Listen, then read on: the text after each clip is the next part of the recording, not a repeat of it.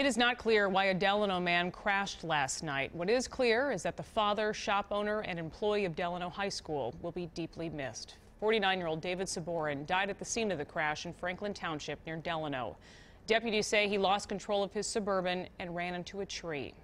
As Susan-Elizabeth Littlefield shows us, his loss is being felt in many different places.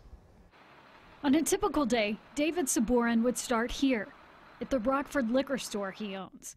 But that was only the beginning for the hard-working father of four. He'd work here overnight as a custodian at Delano High, alongside his good buddy, Terry Cook. He was Mr. Bubbly personality, caring, very likable man. Terry got the news in a staff meeting. He found out his dear friend was gone. He crashed into this tree late Thursday.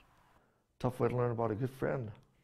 And a good person, he says. He was a volunteer firefighter who helped care for his sick mother, a nurturer. His main thing is he was always concerned about other people.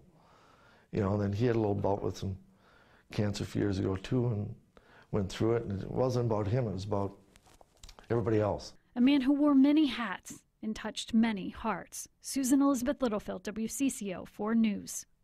Investigators are still working to figure out what may have caused that crash.